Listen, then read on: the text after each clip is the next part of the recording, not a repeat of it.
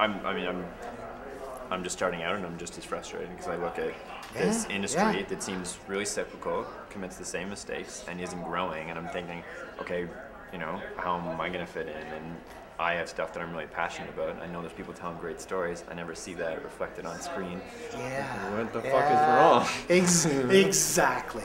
And the part, but you look at and what most of the people who haven't even got a clue right now is Shaw Communications, an Alberta-based company, is now owner of CanWest Global. It's got the specialty channels. They're a broadcaster. They're a cable company.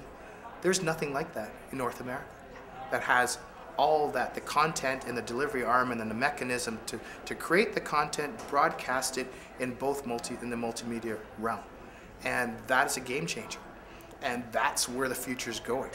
And and everybody be drag kicking and screaming. But I guarantee you, in 2 or 3 years, it will change to what you want and I want more than it's what it is today. And technology just will take us there. I just know that. And next year, I say to the organizers, why isn't Bill Gates here? Why isn't the chief technology officer from Cisco here?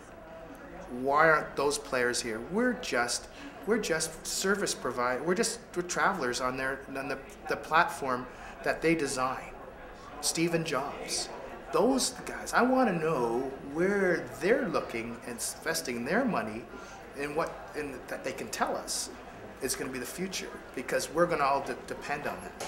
The iPhone or the whatever device, the iPad, whatever it is that's coming, there's a lot more coming, a lot faster. That's what I want to know. We're all just pretenders trying to say we're the technology leaders. It's BS. It really is.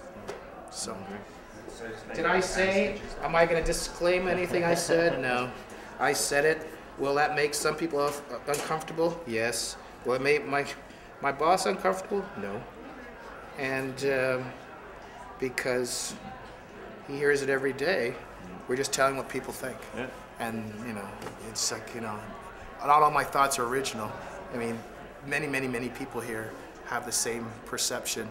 And it's just like, okay, let's say it then. Let's deal with the 800-pound gorilla in the room, and deal with the reality, and not be too afraid to talk about it. Yeah. Well, it's refreshing, like I said. Well, we need to do it. We need to do it. And like I said, my kids are my reason for doing this, and they will be the benefactors. I don't expect them to thank me.